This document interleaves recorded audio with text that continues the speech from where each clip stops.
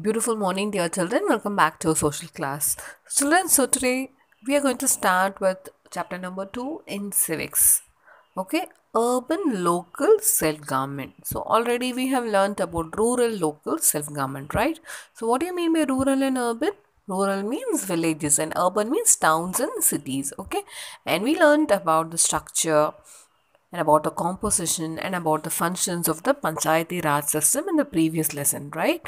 So, in this lesson, we'll be learning about the town areas. Shall we start?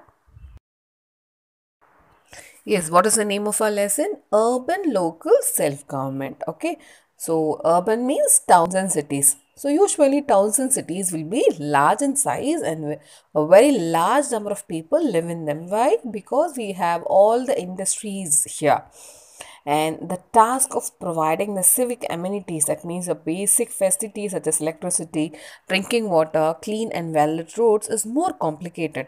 So more funds will be required for this purpose, isn't it? Therefore, the urban local self-government are formed according to the size of a town or a city. So next we're going to see about the metropolitan cities.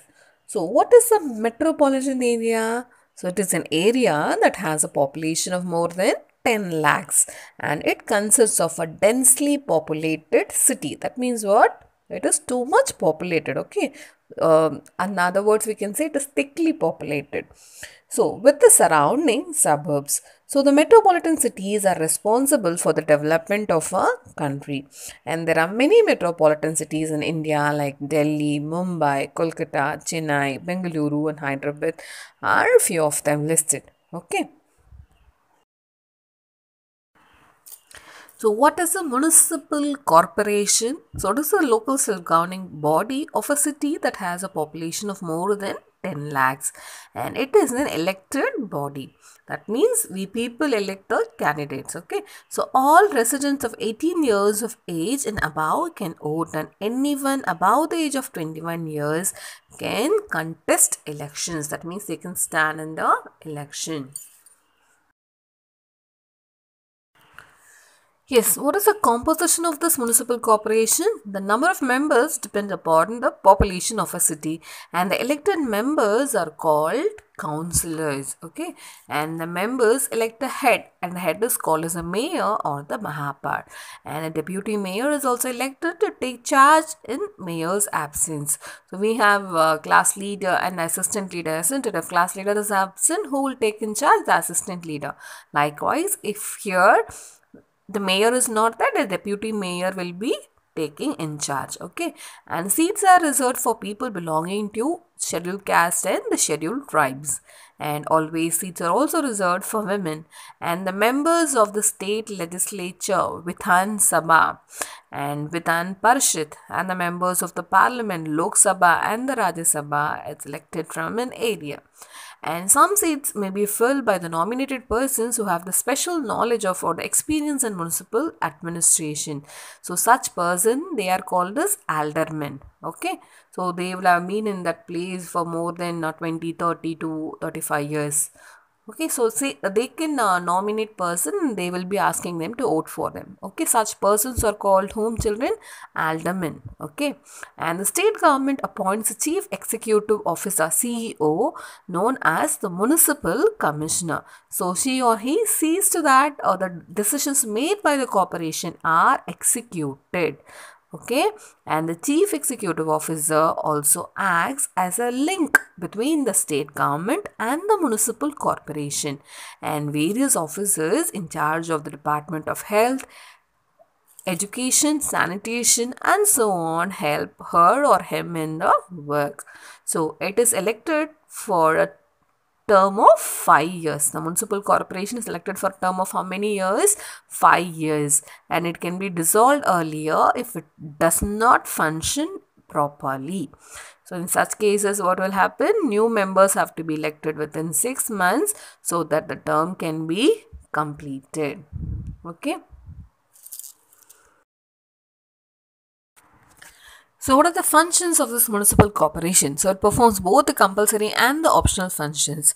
So what are the compulsory functions? Yes, to arrange for the collection and disposal of garbage, to maintain the drainage system for clear surroundings, to set up hospitals and dispensaries, and to arrange for vaccination to prevent the spread of diseases such as smallpox, cholera, tuberculosis, and hepatitis, and to prevent adulteration of food and other consumer goods, and to set up and maintain public toilets and urinals, and to provide fresh and clean drinking water, electricity, and proper lightning facilities for the streets. Okay, and to maintain record of birth and death and issue certificates for the same, and to set up and maintain graveyards, cremation grounds, and electric crematoriums, and to establish school and adult education centers, and to construct, maintain, and repair roads and bridges within city limits. And what are the optional functions? Yes, to maintain fire engines, museums, public parks, and public libraries, and to build night shelters, orphanages, and old age homes, and to provide for a cheap and efficient public transport system. So we are having no free pass for going in the bus. Students are having, isn't it? And old age people also, they have free pass. And to organize cultural events such as sports, exhibitions, and so on. So we'll be having some exhibitions and cultural events near a beach. Have you seen? Yes. These are all the functions of the municipal corporation. So, a municipality is a local self-governing body in a smaller town and city. So, it is an elected body, and all residents of a city who are citizens of India and 18 years of age or above can vote in the municipal elections. Okay, and anyone above the age, as I told you, whatever we have read for the municipal corporation, the same rule follows here. So anyone above the age of 21 can contest in the election, and the population of a city determines the number of members, and seats are reserved for women and people belonging to scheduled caste and scheduled tribes. And the members of the state legislature, the members of the parliament are elected from an area from form a part of the municipality, and people having special knowledge of experience in municipal administration are also nominated here.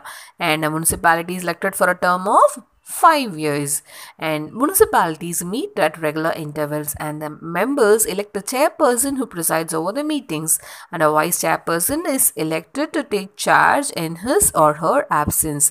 Like in the municipal corporation, we learned about, yes, the deputy mayor, isn't it? So here it is the vice chairperson. So a municipality performs the same functions as the municipal corporation. So what are the sources of income of the municipal bodies?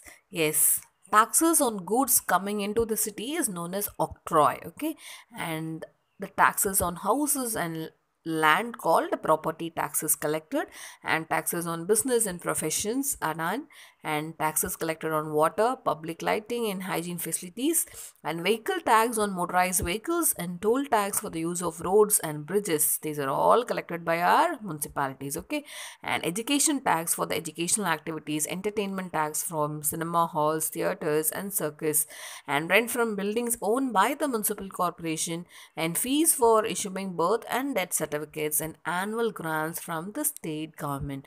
So from all these sources only we get the income in the municipal bodies. So next one we have the Nagar Panchayat. So a Nagar Panchayat is set up for a transitional area, that is an area in transition from rural to urban. Transition means you are transforming the rural area to a urban area. So the Nagar Panchayat looks after the civic, that is the basic amenities, and the administration of this transitional area. They are called as what? Nagar Panchayats. So next we have the supervision of the urban local self-governing bodies. So the municipal corporations and the municipalities function under the supervision of the central and both the state governments. So if the government is not satisfied with the way the local self-governing bodies are working, what will happen? Yes, immediately they will be taking action, and we must cooperate with the urban local bodies and be involved in the activities concerned with the maintenance of towns and cities. Importantly, first our street. Okay, so we have to obey the rules framed by our government. So what are the main things which we learned in this lesson about the municipal corporation? First, we learned about what is the metropolitan area.